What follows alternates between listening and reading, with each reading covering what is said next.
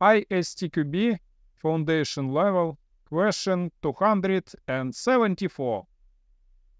A storage system can store up to 3 elements and is modeled by the following state transition diagram. The variable n represents the number of currently stored elements. See figure. Which of the following test cases are represented as sequences of events achieves the highest level of valid transitions coverage? A. Add, remove, add, add, add. B. Add, remove, remove. C. Add, remove, remove. D.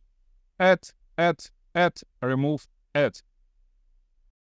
Take a moment to subscribe to my channel and hit the bell icon to don't miss new ISTQB questions and answers that will help you guaranteed enhancing your skills. Join us on this learning journey. If you find value in that I do and my videos help you, then you have the option to donate through the links in the video description to I can release new videos on ISTQB questions on a regular basis.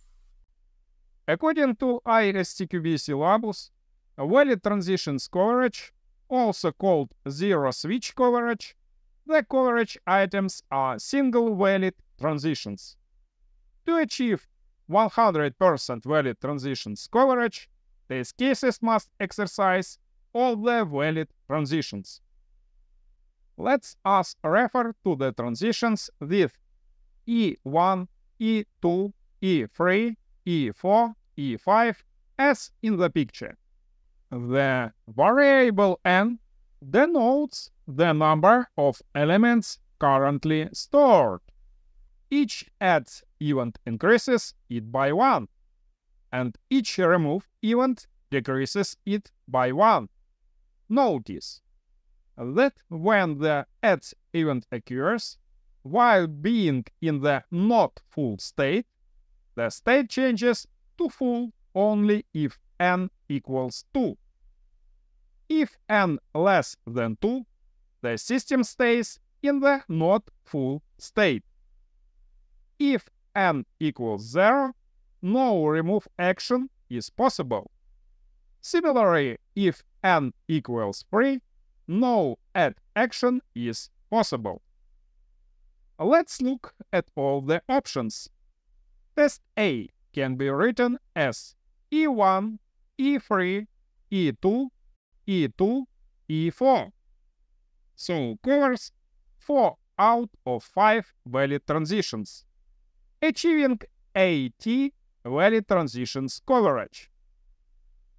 Test B is infeasible, because after the first 3 add actions, the system is in the full state and there is no valid transition going from full triggered by the add event. After the first 3 transitions, only 60% of valid transition coverage is achieved. Test C can be written as E1, E2, E4, E5, E3, so covers 5 out of 5 valid transitions, achieving 100% valid transitions coverage. Test D can be written as E1, E2, E4, E5, E4, so covers 4 out of 5 valid transitions, achieving 80 valid transitions coverage. In summary, the highest level of valid transitions coverage is C as the correct answer, and answers A, B, D are wrong. My recommendation: I recommend that you draw diagrams or transitions yourself, then you are answering questions like this. As a rule, questions on test techniques are not difficult, but require more time to solve than theoretical questions. Remember that any question in this exam, large or small in wording, has only 1 point towards the final score. Therefore, it is better to leave big questions for the end of the exam if you are pressed for time when taking the exam. Explanation. Finally, let's look at the section 4.2.4 State Transition Testing in the ISTQB syllabus. I suggest you figure out this section on your own. You have amazing opportunity to prepare for the ISTQB Certified Tester Foundation Level exam via my YouTube channel only for subscribe and watching. Don't stop and never give up.